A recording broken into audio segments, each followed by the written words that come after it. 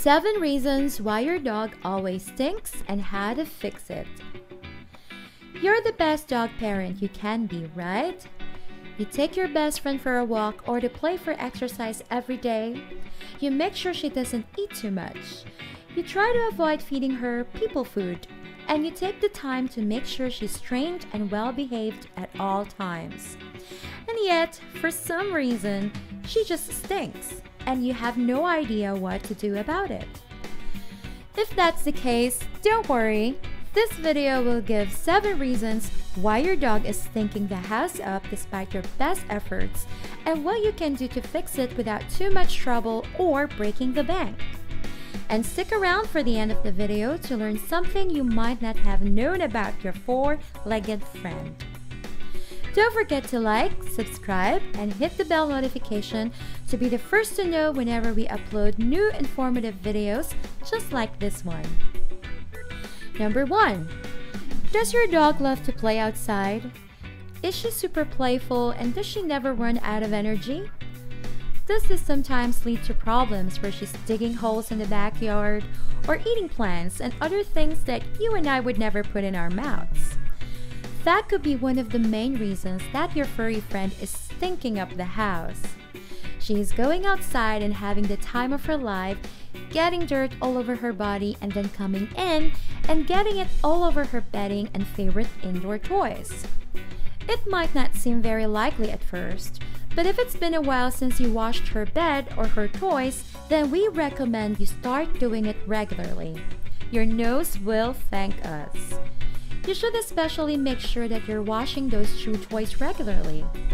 All that bacteria causing the stinky breath can easily transfer on to chew toys, making the toys smell just as bad. Which leads us to the second reason why your dog might always stink. Number 2. That's right, the famous doggy breath. It's a great feeling when your pal just can't seem to stop licking you, and it's one of the best parts of having a dog as a pet. But that breath can be pretty bad when you get a whiff during those kisses. The bad breath comes from a buildup of bacteria in your dog's mouth. It's most common if you're not taking care of your dog's dental health, but it can also mean more serious things like lung or intestinal problems, as well as diabetes and kidney disease in your dog. First, check if it's a simple dental fix by brushing your dog's teeth once a day, and make sure your friend gets a full dental cleaning once or twice a year. You can also treat your dog to a dental chew or a bone that will help ease that stink. If these solutions don't work, then it's probably time to take your dog to the vet for a checkup. Number 3. Everybody loves a dog's ears, right? Maybe those cute, long, and droopy ones are your main reason why you chose to bring that adorable Basset Hound puppy home in the first place. Those ears may be undeniably cute, but they can also lead to some stinky problems. They can gather moisture, and that moisture can lead to a strong, yeasty smell. If you notice the smell, try cleaning out your dog's ears with a dog ear cleaner. If the smell doesn't go away or it starts smelling worse, like old rotten milk, then it's time to take your buddy to the vet because it's probably a bacterial infection. If the smell isn't overwhelming, but you've noticed that your dog is scratching his ears or shaking his head a lot, it probably means there's an infection. You should take your dog to the vet, but if you're confident in your medicine-making abilities, you can also try making your own homemade ear cleaner. It's pretty simple. Mix apple cider vinegar and water together and lightly spray it in the ear. After that, apply a warm towel or other compress. Number 4. Flatulence. Spend enough time around dogs and you're bound to get assaulted by a silent but deadly fart. And the occasional gas is normal for dogs, but if it happens a little too often, it could be whatever your pooch is eating. There are a couple foods that can lead to excessive flatulence, most of them human. Beans, peas, foods that are high in fat, or dairy products. It's not just these foods though. Sometimes your dog's kibble can cause digestive problems as well. If that's the case, check the labels on your dog's food to see if it contains any of those gassy foods I mentioned as ingredients. If that's the case, try a simple food switch and enjoy that fresh air. If your dog's gas persists or it's particularly putrid, then it could be a more serious problem, and it's probably time to see what your vet has to say. Number 5. Can you remember the last time you gave your dog a bath or took her to the groomers? If it wasn't any longer than 6 weeks ago, then your pup should probably be smelling fine. But if it was over 6 weeks ago, or you can't even remember the last time you gave Spot a bath, then it's probably time for him to get a deep cleaning. If you give him a good bath every 4 to 6 weeks, then that should be enough.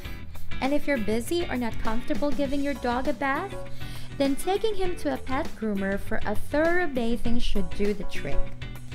Even if you're not psyched about giving your dog a bath, you can brush him between taking him to the groomer to get rid of dead skin, dirt, and saliva. That alone will go a long way to making your dog smell better. Number 6. Maybe it goes deeper than your dog's fur, and it's actually his skin that's causing the unpleasant stench. There are lots of different skin conditions in dogs that can cause bad aromas. A common one that smells musty or like blue cheese is called seborrhea. It comes from a buildup of yeast on your dog's skin. If you think your dog has seborrhea, then you can stop it by bathing your dog, giving him medicine, and cleaning his ears. The breed of your dog could also make him prone to skin problems. If his breed has overlapping skin folds, then there's a good chance that moisture will get caught in the folds and make him stink. Before getting in there and cleaning the skin folds yourself, it's best to ask your vet about the best way to approach cleaning them, because you don't want to remove healthy oils that also form in the folds of skin. Number 7. Just like some dogs have a certain skin type that makes them more prone to smelling bad, they can also have skin oil that naturally smells. All dogs have an aroma that's unique to them, and some breeds are smellier than others. And dogs will secrete this skin oil naturally through sweating. Dogs don't have pores that help them sweat all over their body like humans. They sweat through their paws, and that's why they may not smell like a bed of roses, even though your dog spends all his time running through your rose bed. So, if you're excited to get a new member of the family, but you're worried about how he might smell, do some research to see which breeds smell the best. And if you do your research and your dog still smells, it's always best to take him to the vet to make sure it's nothing serious. Hopefully, you've learned a thing or two about what's making your dog smell so bad all the time and what you can do to fix it by watching this video. Dogs are very complex animals, and there are quite a few reasons why they might be smelling, but thankfully, most of those issues can be fixed easily. If you liked this video and found it helpful, don't forget to like, subscribe, and hit the bell notification to get more videos just like it.